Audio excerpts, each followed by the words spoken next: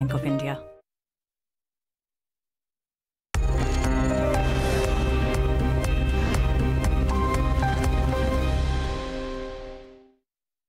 MD and CEO of CSB Bank is here with me, Mr. Rajendran. Sir, first of all, congratulations on the phenomenal response that we've seen on the bumper listing. So what do you have to say to the shareholders who've made a merry out of just the listing gains? And in terms of your performance, do we expect the same kind of phenomenal performance to continue over the next 3 to 5 years? We are overwhelmed by the response. There are 27,000 shareholders existing before this IPO, and new shareholders are added to this list.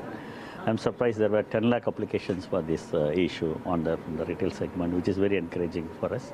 Now it will be a widely held company. Apart from that, there is an opportunity for the existing holders who stayed with us for 99 years to trade in the market also. That's a great opportunity. As far as the performance is concerned, stock markets are always future looking. So they look so much into the future, so it increases our responsibility to live up to the expectation and perform. Sir, so going forward, as of now, when I compare your, business metrics with some of the peers, regional peers specifically, so your loan book as of now, it's relatively lesser. So going forward, and your tier 1 is higher now, there's more money that has come in. So going forward, what would be your targets when it comes to the credit? For the past 20 years, we were constrained only by lack of capital. We could not raise capital. Now we have enough of capital. Probably we have the strongest capital adequacy in the market with 23%. And we asked for only 225 crores in the IPO. We got 20,000 crores response. That shows our ability to raise capital is also good. So we have the courage to go forward and increase our assets much faster than what we were doing. Growth can be much faster. The market is conducive today. And NBFCs have slowed down a lot. And that is a space in which we operate as a bank. So probably we have great opportunities, we will capture it. So what would be your strategy, profitable growth or market share gains? No, I would not like to focus on the top line number at all. As a strategy, we are always a bottom line focused bank. Quality of the balance sheet is more important than the quantity of the balance sheet. That is what we say always. We will focus on the bottom line. Okay, and sir, one of your most important segments, gold loan, that constitutes a large chunk of your book. So what would be the growth targets there, and also the SME book? SME book was not growing for quite some time. We are repositioning ourselves to grow the SME book going forward. Gold was growing at 24% compounded annual growth rate. And probably we may grow a little faster than what we are growing in the past. As a proportion of the assets, gold is likely to increase beyond 33%, which is the number at this point of time.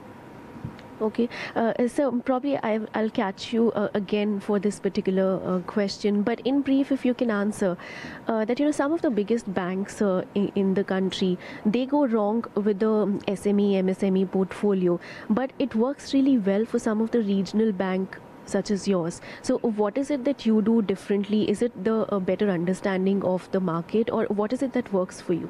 I don't think so. I worked for 3 large banks also earlier, which were successful in the SME lending.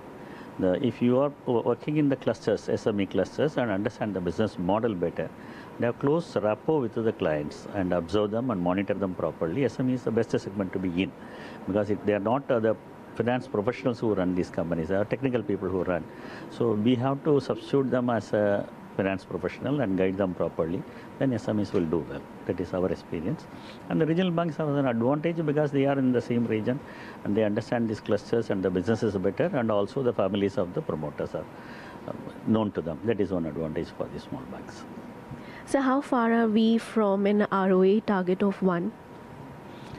We are 0.5 for the last half year.